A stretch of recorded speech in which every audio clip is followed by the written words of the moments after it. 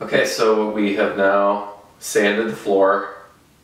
It takes an incredible amount of time to sand everything. I don't know if I should go through the whole thing, but we cross cut, straight cut on like 24 grit, then did 36, 60, 80, and then hand sanded with 100 grit. You want to open that back door, let in a little more light? And then let's talk about how much of a perfectionist. Super perfectionist. So I had filled these few holes here. Hold on, let me get my... And then that kind of, I kind of got the hang of doing that.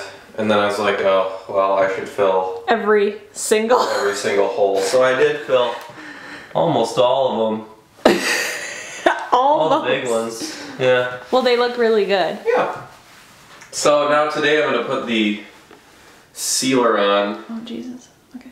Put the sealer on and then the first coat of poly, and then I'll come back tomorrow and sand the poly and put another coat.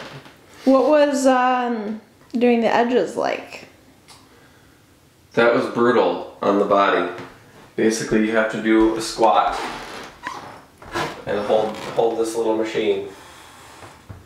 And then this is the edge where the this was a bad little people lip. Before had only finished up to about an inch back from the wood there, from the oak.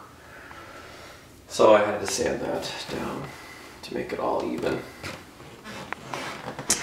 Alright. Yeah, so... Well, and you also do not want to do the poly because you want to just keep it like this and never walk on it Yeah, again. I'm tempted to just leave the room like this. Yes, because Because right now, things are looking pretty good. I mean, the windows are a little ragged, but, this could be a nice little sitting room.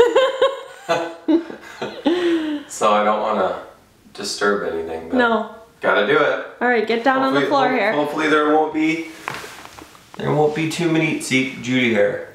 Oh. Judy hair. Well, you're going to have to vacuum. This is from walking in here with socks on. Oh, okay. Sorry. Human hair. Jake, please. Alright. Wish me luck. Good luck. Bye.